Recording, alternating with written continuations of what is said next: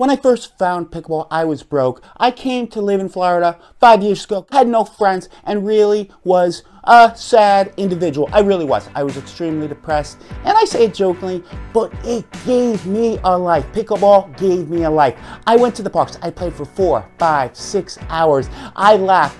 And it doesn't matter your age. You can have competitive games with anyone from any age group. I don't care. Why not wake up and enjoy life today? And that's what pickleball is about, because you can go to any place pretty much across the country, go into rec play, get a little angry, and meet some friends. It really does connect people and get them moving forward. I went to Scottsdale, Arizona, visited my best friend pretty much in the world, saw him for the first time in 5 years last year. That's my first time to leave Florida, and pickleball did that. I also got to see so many people at the tournament. It was so fun. I can't even wait to tell you more. And why not have more fun, be in better shape, and enjoy life all around? Because after all, isn't that what pickleball is all about? Pickleball lovers, other really good things about pickleball, please leave your comments. Please subscribe. And don't forget, here at the Pickleball Pirates, we may love pickleball just as much as you do. I know it's tough to believe, but it's true.